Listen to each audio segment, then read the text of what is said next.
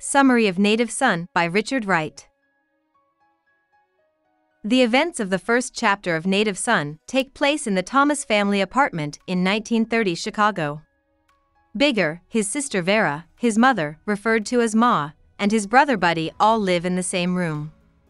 Ma and Vera see a rat, and Bigger kills it with a cooking pan before leaving for the day. That afternoon, his mother and Vera tell him that he has an interview with Mr. Dalton, a rich, white real estate mogul on the south side of Chicago.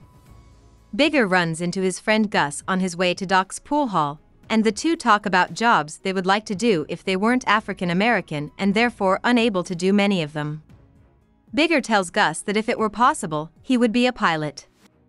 Gus and Bigger go to the pool hall and meet up with Jack and G.H. The four decide to rob Bloom's Deli. Gus is the least ready to do it because the gang has never robbed a white person before, and Gus is afraid of getting in trouble. Jack and Bigger go to a movie, which shows a footage of Mr. Dalton's daughter, Mary Dalton, and her communist boyfriend, January. Bigger and Jack go back to Doc's, but Gus comes later than the other three. Bigger threatens Gus with a knife, and Gus runs out of the pool hall. This stops the group's plan to rob the store. When Bigger got mad, he broke a pool table and Doc told them to leave the hall. Bigger goes home for an hour or two and then heads to the Daltons for his interview. Bigger is going to be a driver for the Dalton family, Mr. Dalton tells him. His first job will be to drive Mary to her lesson that night.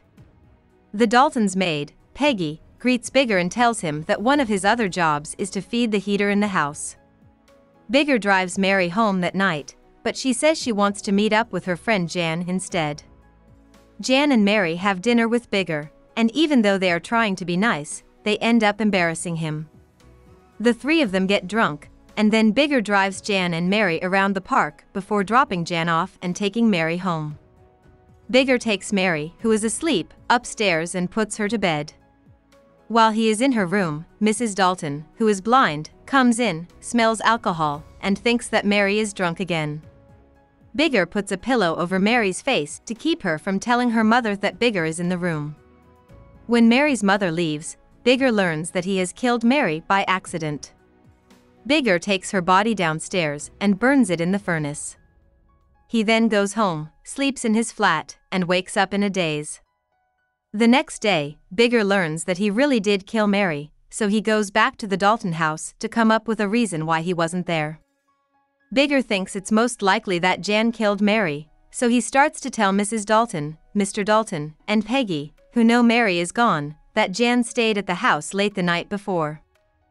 Mr. Dalton calls Private Detective Britton to ask questions about Bigger, and Britton also calls Jan to the Daltons' house. Jan says he didn't come over the night before and wants to know what happened to Mary. Jan asks Bigger why he is lying, and Bigger pulls a gun on Jan in the furnace room downstairs. Jan then leaves. Reporters gather at the house to hear a statement from Mr. Dalton. In the meantime, Mr. Dalton says he got a note from Bigger, which he didn't know was a fake, asking $10,000 for Mary's return. Dalton says that he plans to pay the price. But when Bigger is asked to clean out the ash-filled furnace, he spills ash on the floor and the reporters see Mary's white bones inside.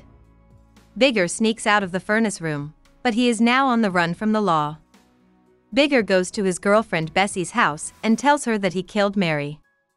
He makes it seem like Bessie has no choice but to go along with his kidnap plan, since she is now accessory to the crime. Bessie, who is scared, runs away with Bigger and hides in an empty building. Bigger raped Bessie in the factory and then killed her with a brick so she wouldn't tell the cops what happened.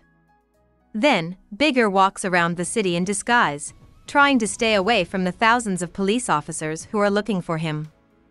Bigger is finally found on the roof of another building in the Black Belt. He is shot with a high-powered hose, which hurts him. He is taken to the police station while people yell and call him things like Black Ape. Bigger meets with Buckley, the state's attorney, his family, the Daltons, Jan, and Jan's friend Max, who is Bigger's lawyer. Bigger also meets with a preacher, who tells him to pray for his own soul.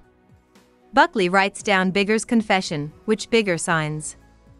After seeing a burning cross in Chicago set up by the Ku Klux Klan, Bigger tells the priest that he doesn't believe in an eternal soul and that Christianity has no use for him.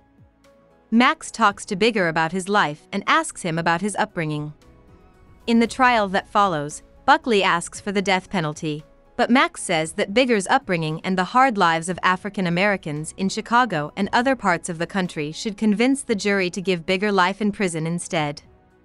But the jury finds that Bigger should be killed, and Max's appeal to the governor of the state fails. In the last scene of the book, Max and Bigger talk, and Bigger thanks Max for listening to him earlier. Max is surprised that Bigger hasn't really changed much, though. In the last pages of the book, Bigger tells Max goodbye and asks that she also say goodbye to January. About the author. Richard Wright was born in a rural part of Mississippi. When Wright was a child, his father left the family. His mother worked a series of low-paying jobs until she had a series of strokes between 1918 and 1920 and needed medical care for the rest of her life.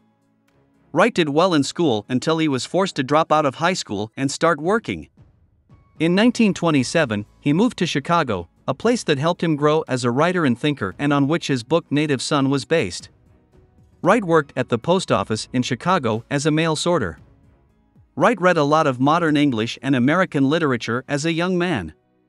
He also read a lot of translated European literature. Wright joined the Communist Party in Chicago for a while. After writing his first novel, Laud Today, which was finally published in 1963, he moved to New York City in 1937.